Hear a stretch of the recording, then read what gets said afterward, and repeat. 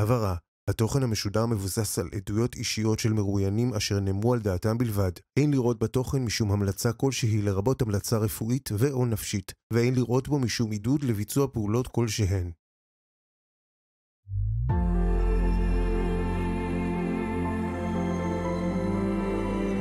IANDS-ISRAEL. החיים שאחרי החיים.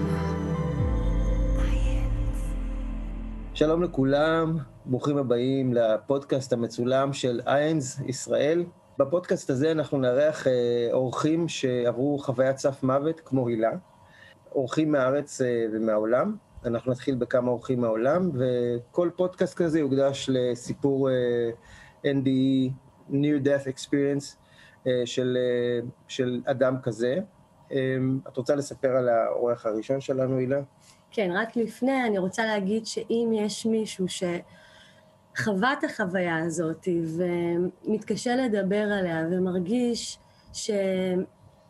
שיש לו מה להגיד, ובדרך כלל כל מי שחווה את החוויה הזאת מרגיש איזשהו דחף להוציא את המידע הזה, כי המידע הזה הוא לא באמת שלנו, אז הוא מוזמן לפנות אלינו, בין אם זה לפייסבוק הפרטי שלי או של IANDS-ISRAEL.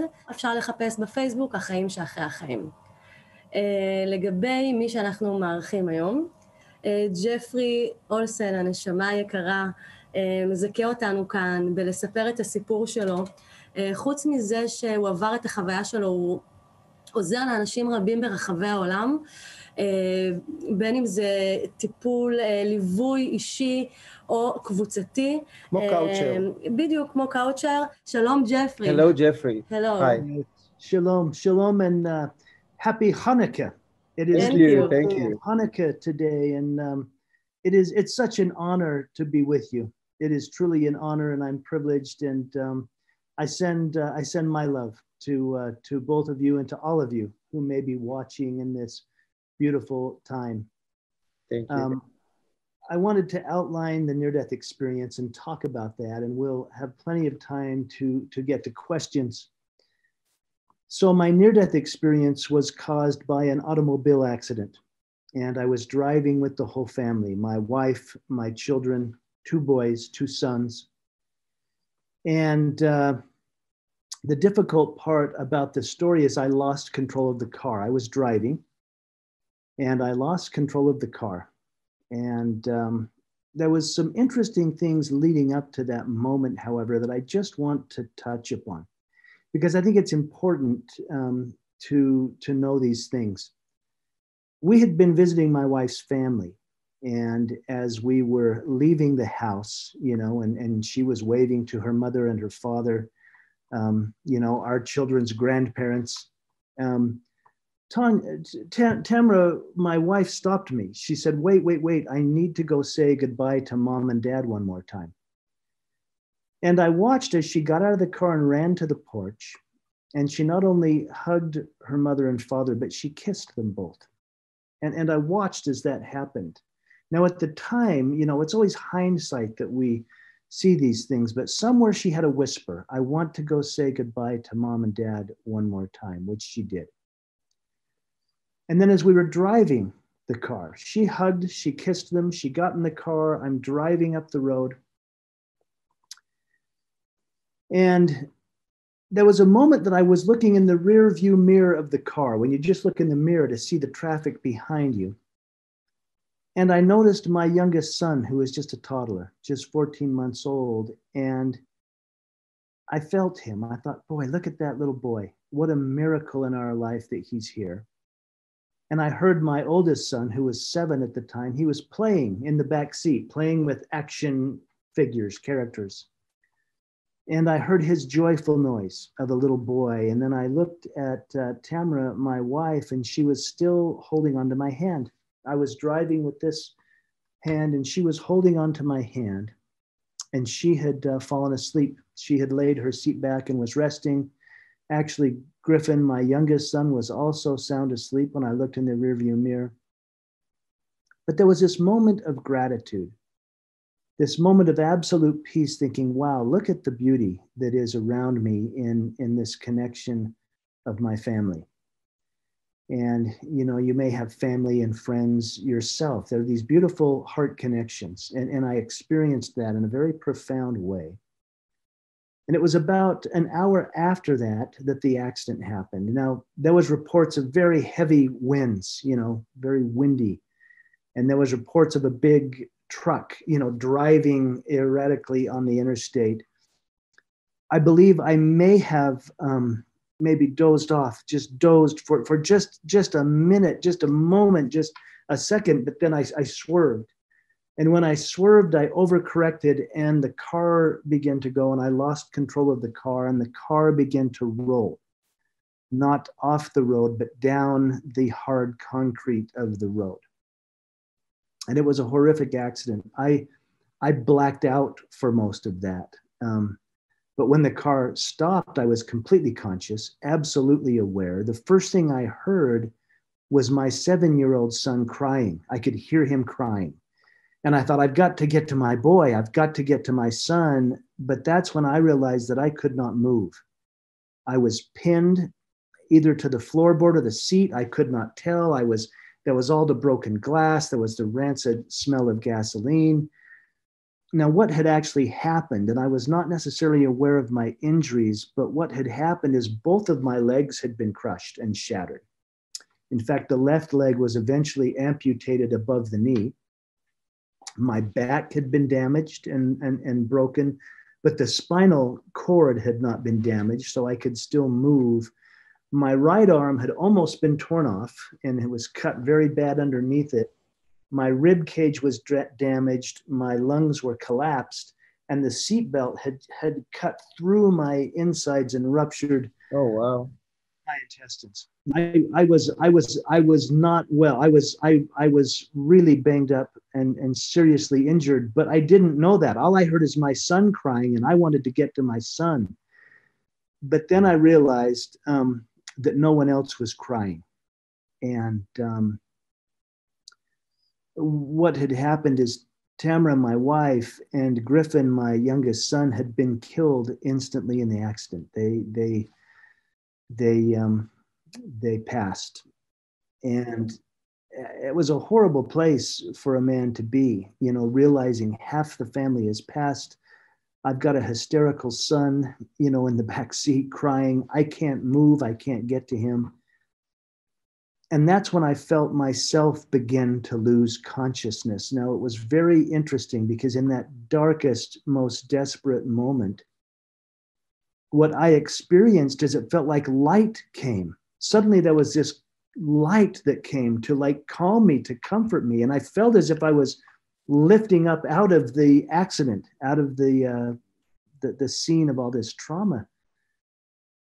And my question was, how can I be okay? I could breathe, the pain was gone, suddenly I was okay, and it's as if I was lifting up. And it almost felt as if I was surrounded by light, by this comforting light. And as I began to come to terms with, wow, what happened? Am I really okay? Tamara, my wife, who I knew was deceased at the scene, suddenly she was there with me in the light, but she was absolutely beautiful. She was radiant. She was gorgeous. She was not injured like she was in the accident. She was beautiful, and she began to speak to me. We began to communicate. And she was saying to me, Jeff, you can't come. You've got to stay. You've got to go back. We were talking about my 7-year-old son, who I knew he was okay. He was banged up a little bit in the accident, but he was okay. And we had a conversation about my coming back. Now, I learned a lot about choice in that moment, because here I was looking at the woman I loved more than life. And yet I knew I had a little boy in the backseat of that car that if I didn't come back would be orphaned. It was a poignant moment. And I've learned that every moment is a choice. We always have a choice. And as I spoke to Tamara in this strange, comforting light, we made the choice that I would come back. And I said the most profound goodbye I'll ever say. And yet I got to say goodbye. And then I made the conscious choice, I'm coming back. Now, in making that choice, it was strange because I didn't have to think about how to come back. It's almost like I was just whisked. Suddenly I was in a hospital, moving about the hospital. Now, I have no concept of time in this bubble of light. What I later found out is people arrived at the scene of the accident. They were able to see to Spencer, my oldest son, and get him taken care of.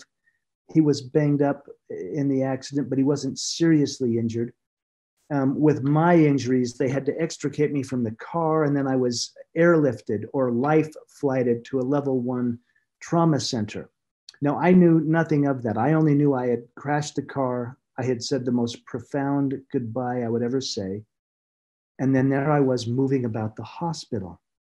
And I was seeing all the people in the hospital, the patients and the doctors and the nurses and the families of the patients, but I was seeing them in a profound way.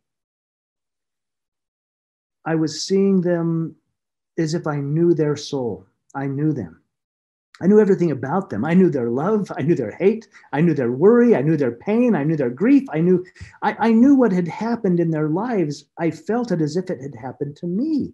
That there was one particular nurse, and you know, they were unaware of me. I was moving about the hospital. They did not see me, but boy, could I see them. And this nurse just passed. And I felt in a moment, I felt the abuse she had received as a child, horrible abuse. And yet in the same moment, I saw her magnificence. I thought, wow, look what she is. Look what she's doing. She's a nurse in a hospital working to heal others. Yeah. Just to clarify that, you were out of your body experiencing these things, right? I was out of my body. Now, I was still confused. I had left the scene. I had said goodbye to Tamra. I was moving about the hospital, experiencing this profound connection to everyone. And that's when the reality hit, as I saw this body or this man laying on the gurney that I didn't feel anything from. And that's when I stepped closer and looked and thought, oh my gosh, that's me. But it wasn't me. I was having this beautiful connected experience, but there was my body. There was my body. And it was profound looking at my body. In fact, there seemed to be this narrative, this consciousness, this divine voice that was speaking to me. And you know, because it is Hanukkah and because we're talking about the temple and all these things, I had this profound download that my body was the temple, that my body was a beautiful temple, that my body was the temple that my soul would have to enter back into and live this life. And that the temples that we see are symbolic of our body and us going into a temple for worship or for spiritual connection. Beautiful anticipation. Yeah. Yeah, symbolic of us coming into our body. And I knew I was getting back in. Now, again, it was just the intention. I didn't have to figure out how to get back in my body. It was the choice. I'm going back in. And then I was back in the body. Just boom, back in, but back to the pain, the grief, the regret, you know, the guilt. I mean, I was driving the car and it was horrible. They had a big tube down my throat to breathe from my lungs, a respirator. I couldn't move my legs, obviously. My right arm had been damaged so bad I couldn't move that. And then they eventually tied down my left hand because I kept grabbing at all the medical tubes and equipment. And the hospital was very, very difficult. And I was there for many months. But it was interesting because I almost seemed to have one foot in this realm and one foot in the next realm during many times in the hospital. Like I would feel as if I left my body again, just stepped aside, you know, for relief, for a break from the pain and the grief and the guilt. And then Tamra, my wife, was also continuing to communicate with me. We would have these interesting conversations about maybe simple things. I mean, she was telling me, she wanted, you know, her cousin to have some of her jewelry and her niece to have some of her jewelry. And she wanted her fancy dresses to go to her sister-in-law's, which seems somewhat trivial, but she was communicating this to me, although I couldn't speak about it. I had a big, my body was completely unconscious, but my soul was very aware, was incredibly aware. And perhaps the most profound thing happened to me at the end of the hospital stay. I was in what they call ICU, very intensive care, and I would go to surgical recovery. I had horrible infections. I kept throwing, they call it pulmonary emboli, blood clots that lodge in your lungs. It would put me back in ICU.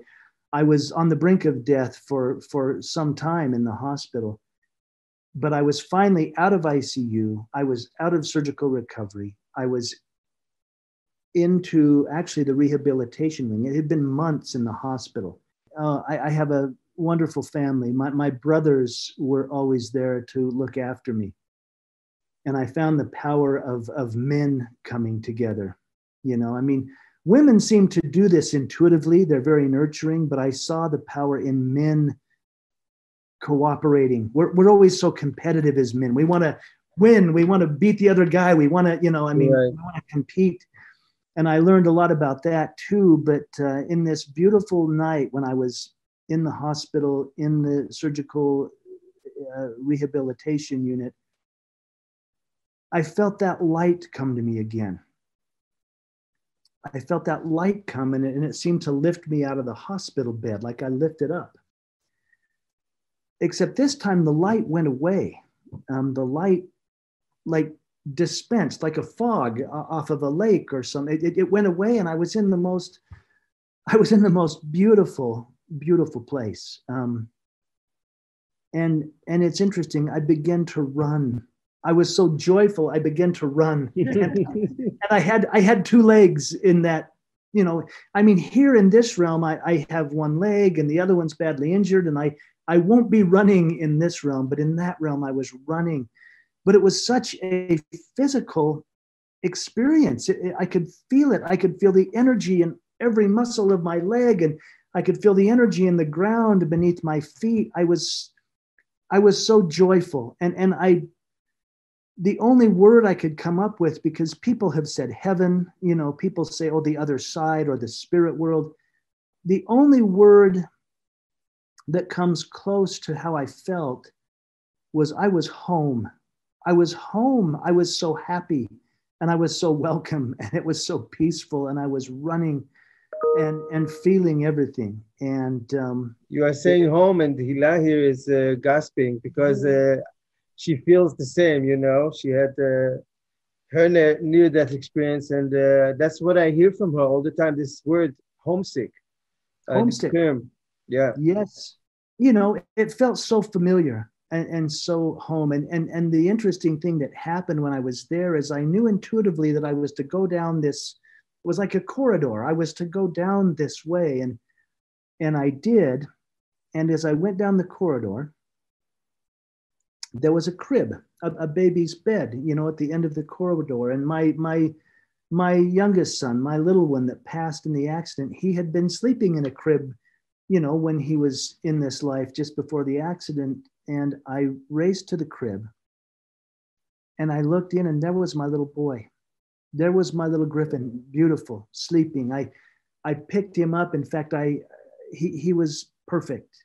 And it was physical. I could feel him. I don't know if you've ever picked up a sleeping child. You feel the weight and the heat and the softness. And I could feel him against me. And I was thinking, I'm out of the body. I'm in spirit, but everything feels so real, so tangible, physical. It was almost, and it was beyond the physical in this realm. It was sensual, not in a romantic way, but like, gosh, there he was, and I could feel him breathing, and I could feel his breath on my neck, and I leaned over.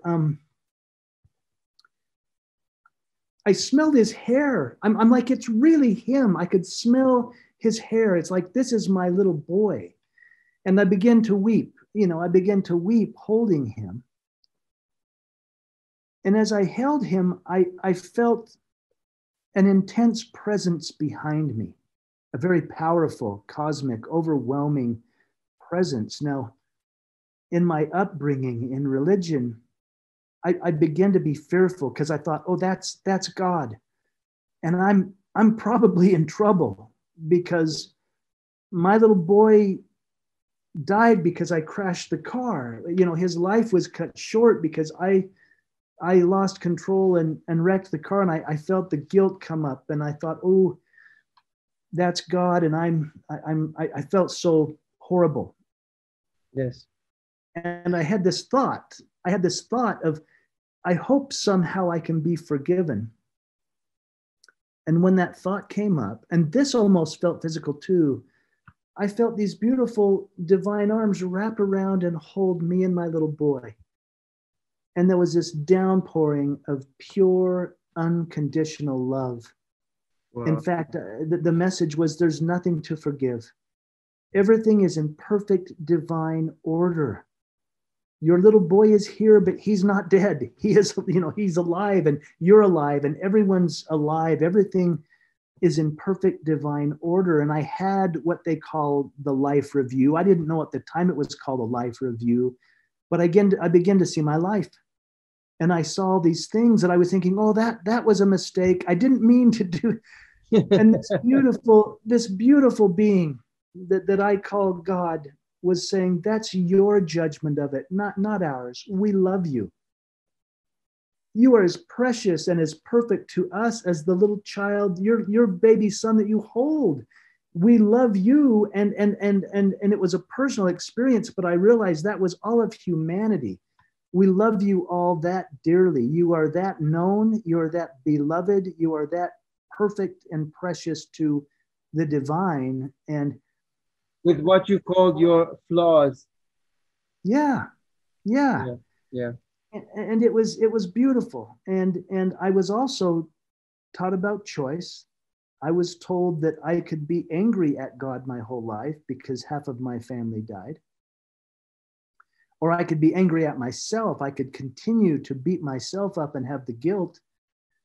Or I was told that in all that perfect love, I could make a choice, that I could give my son. I could give my son back to God. I could let go and release not only him, but even my wife if I chose, and exercise my will in this scenario.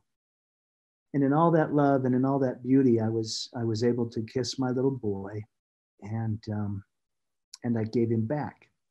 And then I came to myself. I woke up. I was back in the hospital bed to the injuries and the amputation and all that went on. But it was very profound to experience the divine in a way that was far different than I had. It was pure unconditional love. I had grown up being afraid of all of that.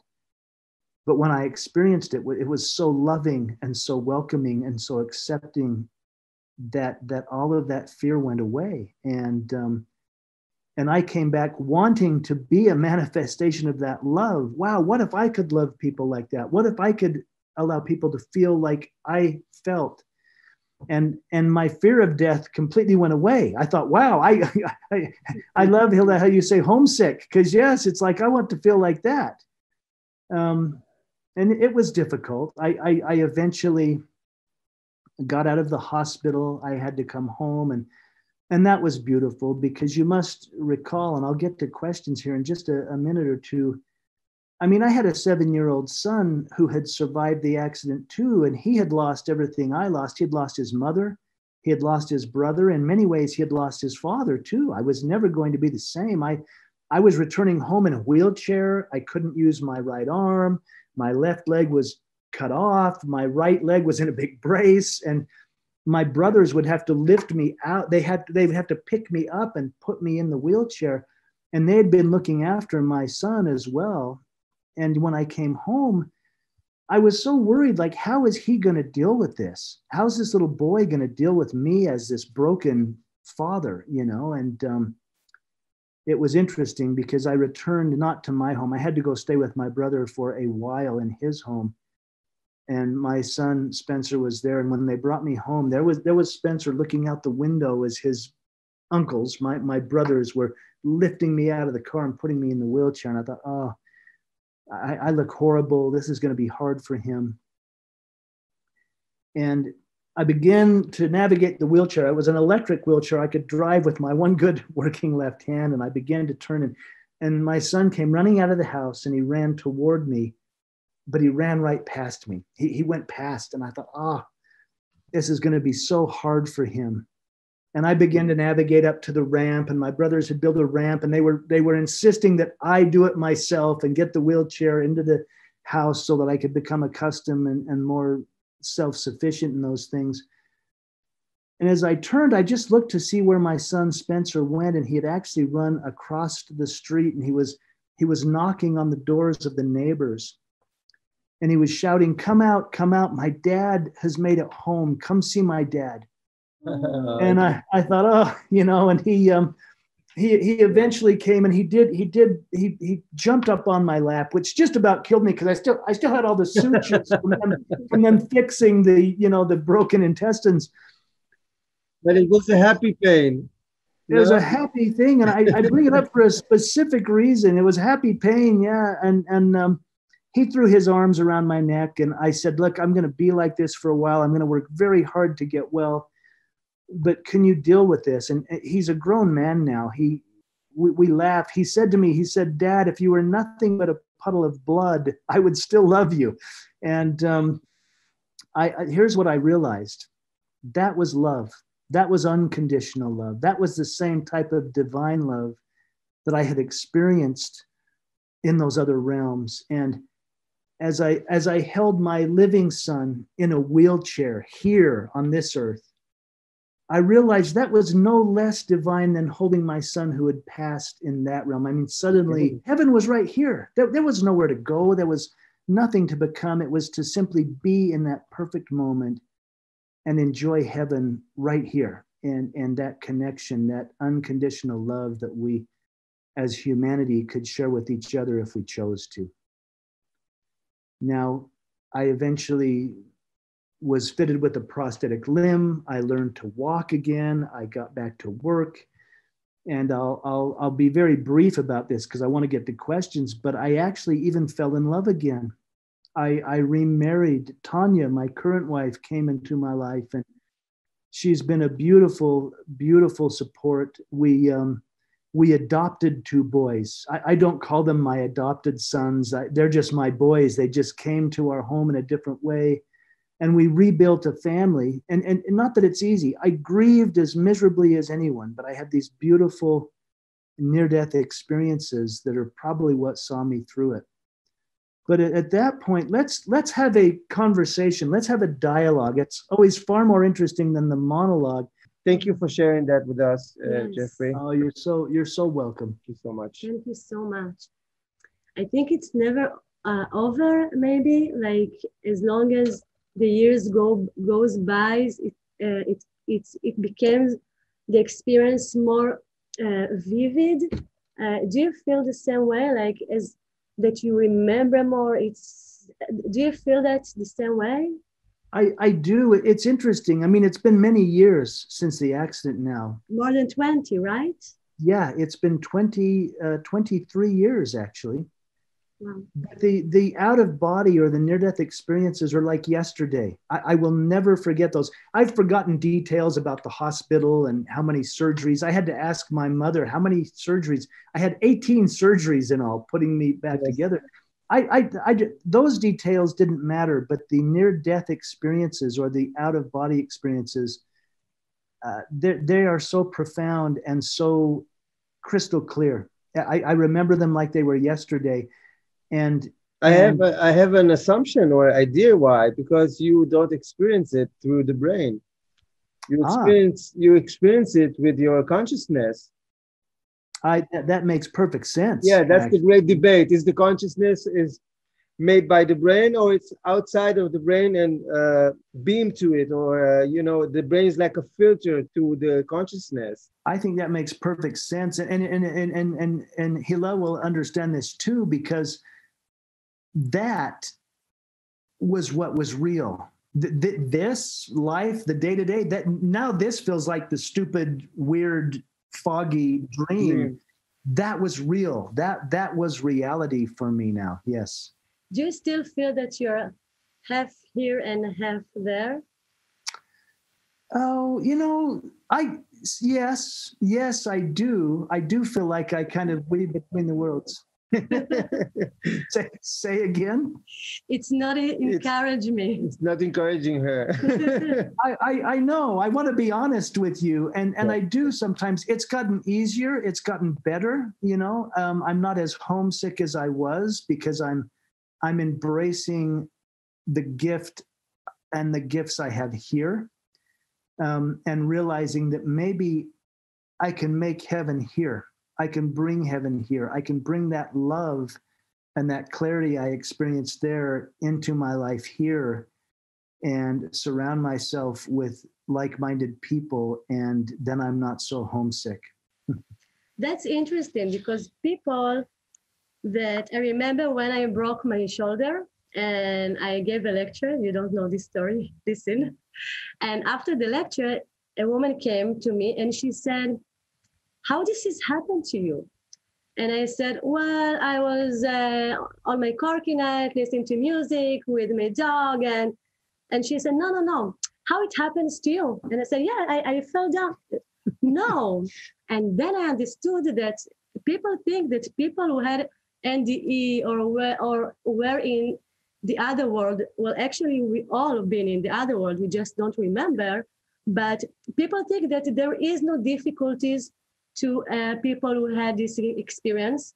And I think that according to what you said, that one of the challenges to us is to integrate the love that we were there into this dream. For me, it's still a dream. So how do you deal with difficulties? And that you know that, okay, now I have a difficulty with something, but it's all about love. So how do you manage those things? That's a very good question, and here's and I learned this, through the experience. Perhaps I mean one thing I often say, well, I've been through worse, so I'll get through this. Mm-hmm. But I always ask myself, what am I learning? What is love teaching me in this situation? Someone might do something horrible to me or say something, and then I say, well, it's never about them. What am I learning? What am I? How is my soul expanding and growing through this? And what is love teaching me? Because in what I experienced, I realized, wow, everything is love there. So if it's happening to me here, there must be some source of love within it. And then it's up to me to discover that and say, okay, what am I learning? For instance, I don't walk very well now. I limp, and I often use a cane because my leg, I have one leg, and the leg I have is not a good leg. And there was a day I was angry. I'm like, why? Why, God? Why do I? Why is it like this? And I shifted and thought, but what am I learning? And there was all of a sudden this beauty of, you walk slower. You smell the flowers now. You see things that you would not see if you were hustling and bustling through life. This is a gift to you for you to slow down, to be conscious, to feel the ground under your feet and feel the wind in your hair. Amazing. And embrace every step. Yeah, every step is a gift. Every step is a beautiful gift. And I'm like, oh, wow, okay, now I can think of that differently. It's an amazing way to look at things. Yeah, beautiful, beautiful. One of the things that I was very excited by them that you said in one of your interviews, that when you were beyond to this world, you were asked in what measure or degree you learned to love. Can you tell us about that? Yeah, I can. I mean, I grew up in religion teaching me that God was judgmental and that life was a test and I must measure up and I must do everything correctly, right? And when I was in that realm I call God, and when I was in those arms that were so loving and so beautiful, there was no judgment. And there was only one question that even came up. And the question was, to what degree have you learned to love? Mm. And it's been interesting how that's played out along the years and over the years, because now that I'm, gray, and it's been 20 years since that happened, it was also about myself. To what degree have I learned to love myself? I became very loving to other people. And I wanted to assist and serve and take care of and do kind things, which is beautiful. Those little random acts of kindness bring me my greatest joy. But I was still forgetting to love myself and to be kind to myself. And so now when I look back over 2 decades and say, when I was asked to what degree have you learned to love? Well, I love others at a much deeper level. But I've learned to love myself at a different level. And I've realized I can only give what I have. And if I have self-love, then I have more love to give others. And it was a beautiful question, but that was the only question. It wasn't like, what about your life? And how come you didn't do this? And did you do all your prayers? And, it wasn't that. It was just absolute unconditional love with a question of, have you learned to love to this degree? And I probably never will, because it was so profound, the love. But there's those moments when I think I get close to it and I think, wow, that's what life and death and eternity are all about, right? Yes. And it's mind-blowing, We're doing everything so everybody else can love us.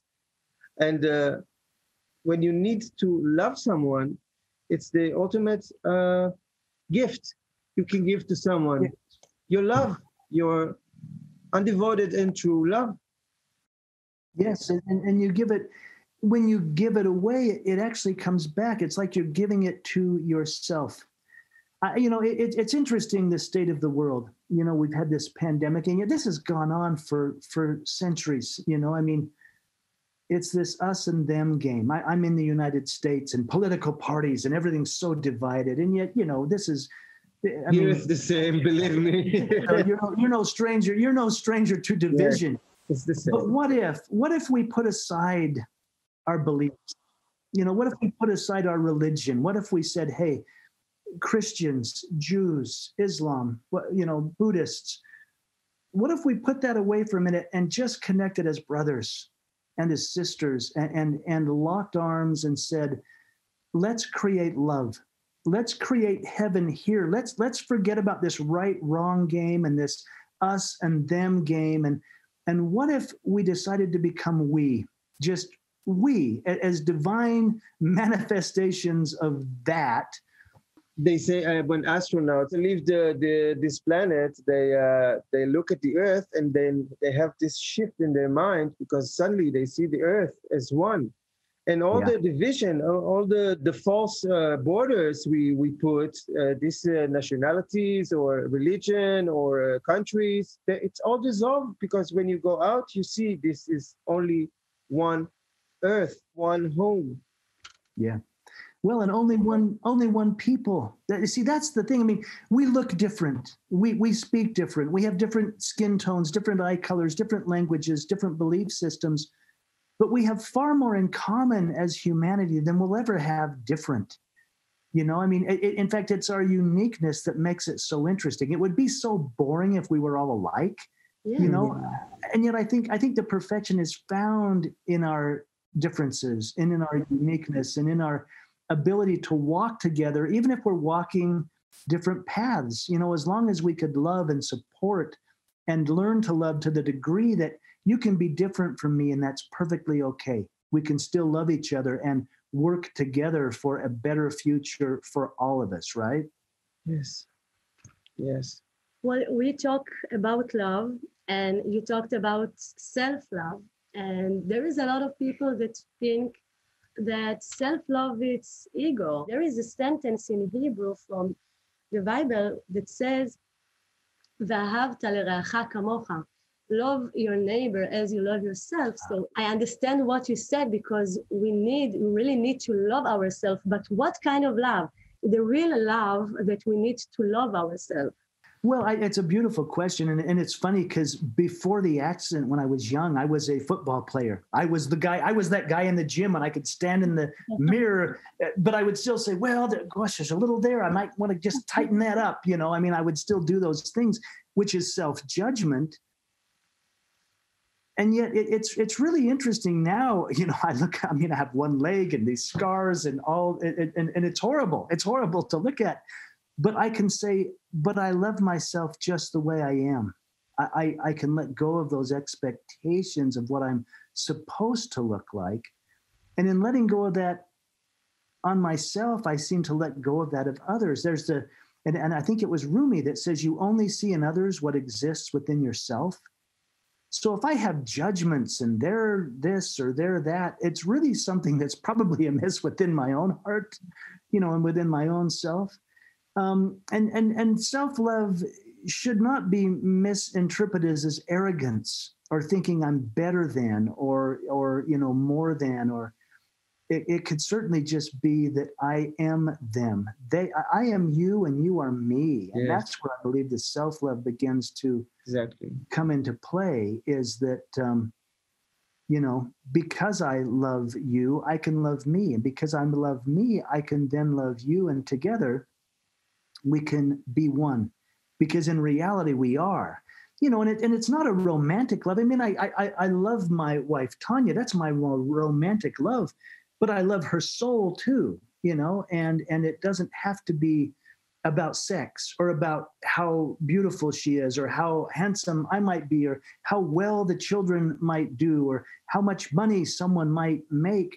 Those are just things. If we get to the core of who we are, which is divine light, we're divine beings, and it's our uniqueness that we can be in love with.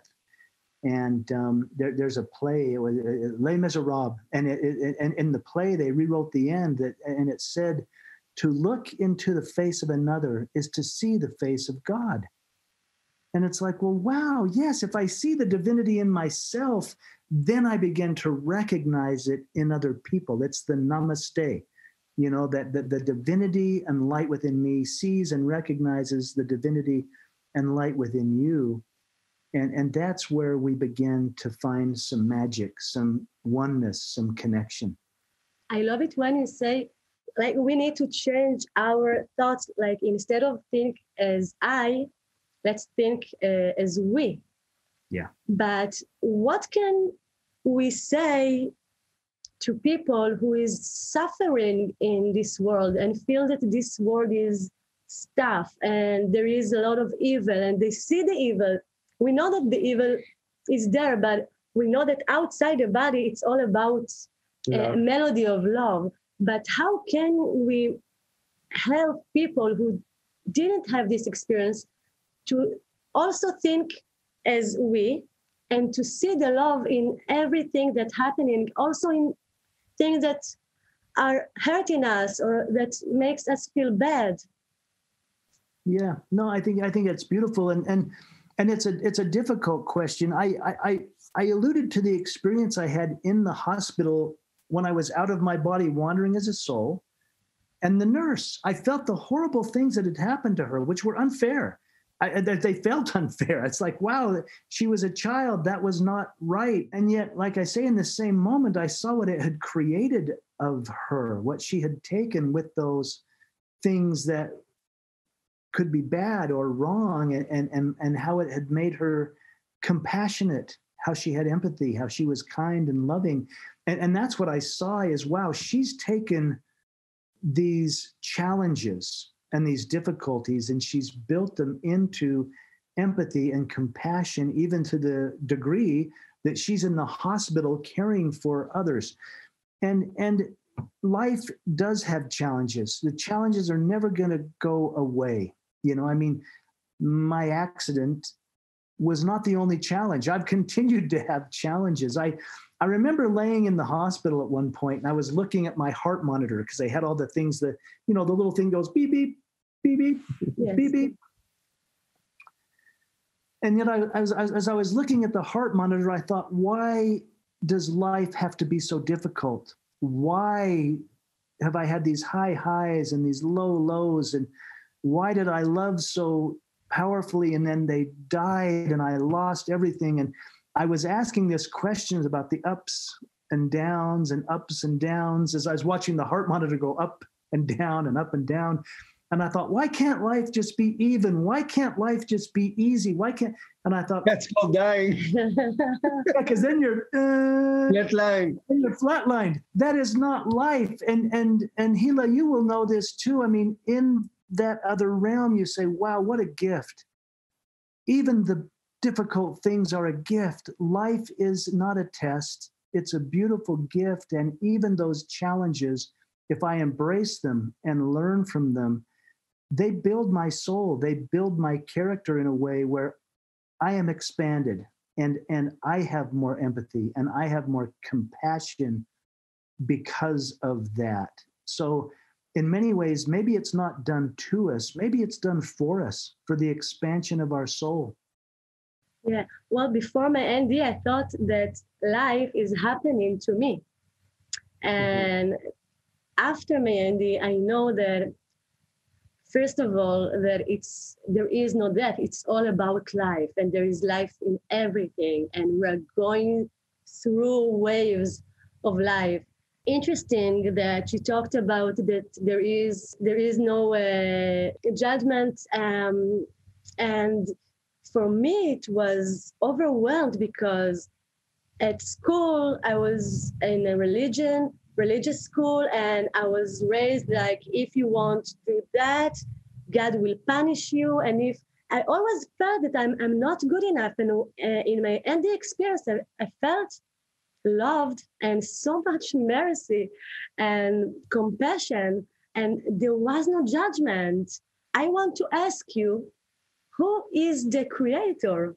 Because people think that there is like a judge, but it's not like that. So how can we explain people who is God, and how can we explain people that love? Because I feel that I am like always trying to talk, and there is no words in any language that can explain this huge love.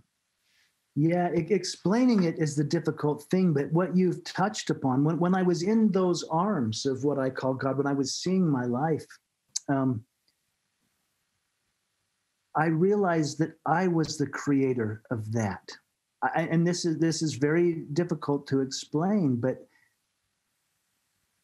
I realized that I created it, and that the whole universe, including God, supported my creation, that I was the creator of my own life. And that even all the players, Tamara, my wife who passed away, and Griffin, my son who passed away, they said, we'll come play that game with you. We'll come do that. We'll break your hearts in ways you can't even imagine. And Spencer, my oldest son, said, I'll walk with you. Even if you limp, Dad, I'll be there.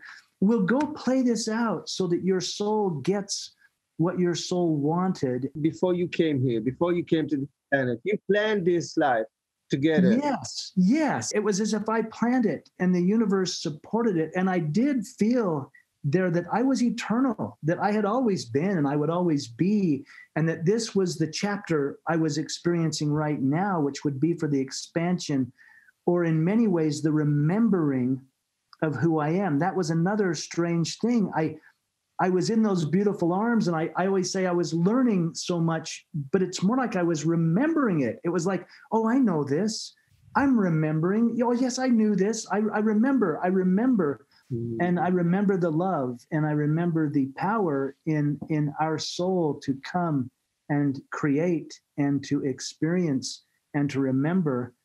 And I think that's what the point is we're experiencing in some ways what we're not in the difficult challenges of life, to remember what we are, which is divine, eternal, enlightened beings. How did your experience influenced your grieving? Oh, wow. I grieved miserably still. even with all the beautiful things that happened, I grieved, and I grieved. I cried a lot. I still do. You don't grieve.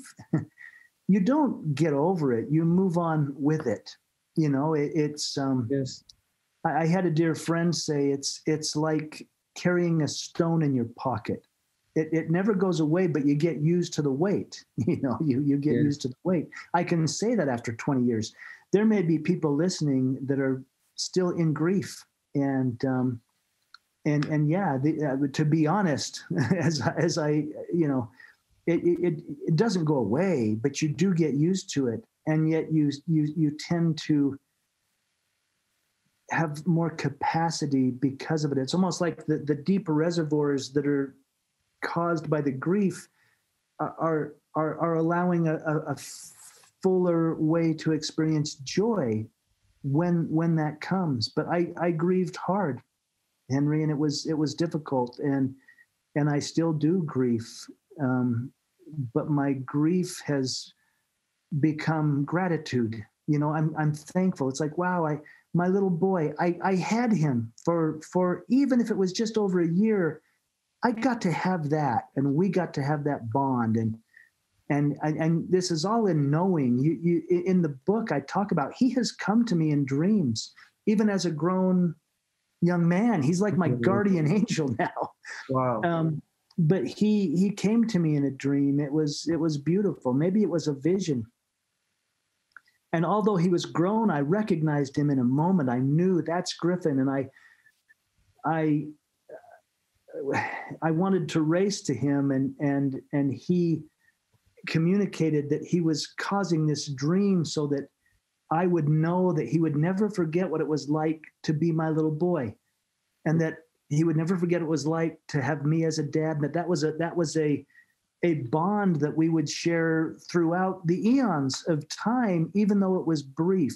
And it was a beautiful dream or vision, and he embraced me. He was taller and bigger and stronger than me, and he held me, and I felt we hugged, we embraced in the dream. It was so real. Once again, it's like that was real. This is the dream. This is the dream.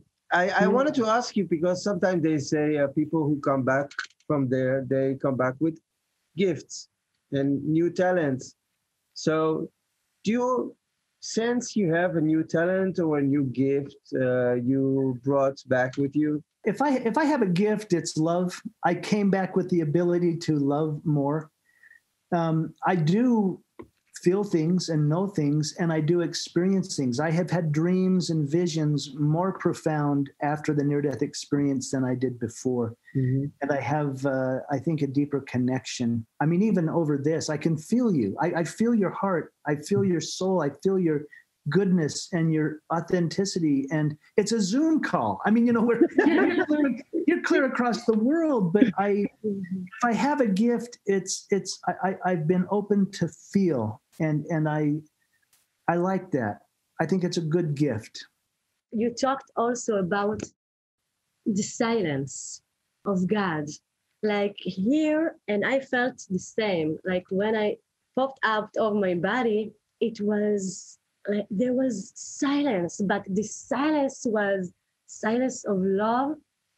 And when I was in school, they taught us to pray and talk to God, and like asking things like you come into the bank and you ask things. And after my experience, I understood that the silence is so important, that it's not asking, it's about listening. And I know that you experienced that too. Can you tell us about it?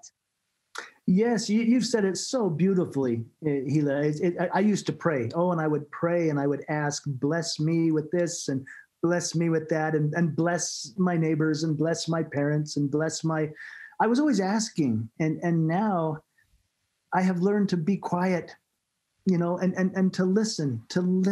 And when I say listen to that voice that speaks to your heart. I've found a little test people can do, and it doesn't matter what religion. It doesn't even matter if you believe in God or not. I've had people that say, I'm atheist, I don't believe in God. And I've said, do this one thing. And this is inspiration, if you will. This is revelation. It's the voice that speaks to your heart. And just like you said, go and be silent. Just listen. And you're maybe not listening here, more you're listening here, you know? Yeah. But ask the simple question, not about bless me and help me and may I have this or that, or, you know, ask about someone else. Yes. What can I do for someone else today? How might I serve someone else today? And I promise immediately you'll have thoughts or ideas. And it might be very, very simple. It might be, I'm going to call my mother. I haven't talked to mom, you know, and it might be a moment of silence where there's nothing, but in asking, I attempt to do this every morning. I meditate. The question is, what can I do for someone? And I may not get an immediate answer, but lo and behold, on my way to work, someone will have a problem and I can stop. Or I might encounter someone who's having a really hard day and I can put my arm around them and say, we're going to make it. It's going to be okay. The opportunities to do things for other people shifted. And that's how my prayers changed. I don't talk much. I listen. And I attempt to make it about others. And that's when it flows. When you get that impression, oh, I'm gonna call that person, or I'll leave this nice note. And then when you do it, you must act upon it. And that's when the flow begins to happen. That's where heaven meets earth. That's where the magic comes, when I can be God's love and I can be God's hands and I can be there for someone in a way that makes a difference, even if it's a little thing, because those little things really, truly are the big things. Yes. They really are. Yes. Well, last question, because you ask such good questions. I know I talk a lot. You ask such good questions, though. you don't talk a lot at all. The $1 million question people ask me. So what are we doing here? What's the purpose? What is the purpose of life? 42. It's 42. Yes. You know that? Yeah. You know, the purpose of life, I feel, is to learn, but we only learn through experience. Experience is the only teacher. And our experiences tend to remind us of who we are. So perhaps the purpose of life is to remember who we are.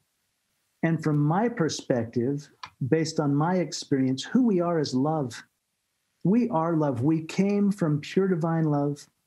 And we're here to remember that that's who we are, and then manifest that in every way we can. And that's the key to me. That's what the purpose of life is to love. I feel that your experience is objective. You were aware to this reality while you were outside your body, and you could confirm that. And also, there were another person who had a shared death experience with you, which is Jeff O'Driscoll. I'm saying his name right. So maybe you can give us something. Dr. Jeff O'Driscoll has become a dear friend of mine, but he was the attending emergency physician in the hospital that they airlifted me or life flighted me into. He didn't know me. I didn't know him.